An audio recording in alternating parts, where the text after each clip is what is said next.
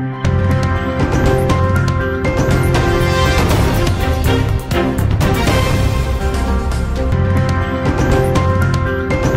తెలుగు వార్తలకి స్వాగతం. నా పేరు Habib. News in details. దాయాది Pakistan చెరలో చిక్కుకున్న భారత వైమానిక దళం వింగ్ కమాండర్ అభినందన్ వర్ధమాన్ వాఘా సరిహద్దుకు చేరుకున్నారు. భారత్లో అడుగుపెట్టిన అనంతరం అభినందన్కు వైద్య పరీక్షలు నిర్వహించనున్నారు. అభినందన్ను ఈరోజు విడుదల చేయనున్నట్టు పాక్ ప్రకటించిన నేపథ్యంలో ఆయన రాక కోసం దేశ ప్రజలందరూ ఎంతగానో ఎదురుచూస్తున్నారు. దీంతో వాఘా సరిహద్దు వద్ద ఉద్విగ్న పరిస్థితి నెలకొంది.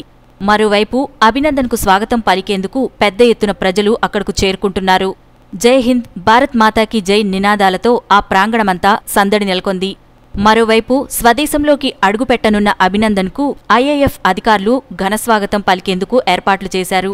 అభినందన్కు స్వాగతం పలికే అవకాశం ఇవ్వాల్సిందిగా పంజాబ్ సీఎం కెప్టెన్ అమరీందర్ సింగ్ ప్రధాని నరేంద్ర మోదీని కోరారు. అయితే భద్రతా కారణాలతో పాటు ప్రోటోకాల్, ఇతర అంశాల వల్ల ఆయన ఈ కార్యక్రమానికి దూరంగా ఉన్నారు.